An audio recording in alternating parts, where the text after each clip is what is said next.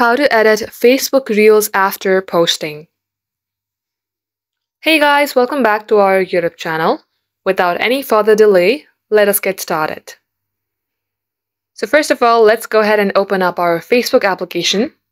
Then get logged into your Facebook account. Tap onto your profile on your bottom right corner. Then tap onto your name. Now here, scroll below and locate a reel in order to edit it. Now in order to edit this specific reel, tap on this three dot icon here, then tap on Edit Reel. And here are three things that you can do.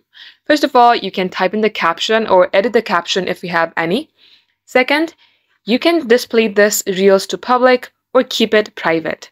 And the third one is you can change the cover of this reel. Tap onto the image and you can either display it any of these places that you would like for instance here. If you would like to choose a photo from your gallery, tap on Add from Gallery here. And once you're satisfied, tap on to Save on your top right corner, then tap Save again. Just like so, refresh your page and then you will be able to see the changes that you have made. And that is how you can do the same as well. Thank you for watching the video till the very end. If it had helped you in any ways, then don't forget to like and subscribe.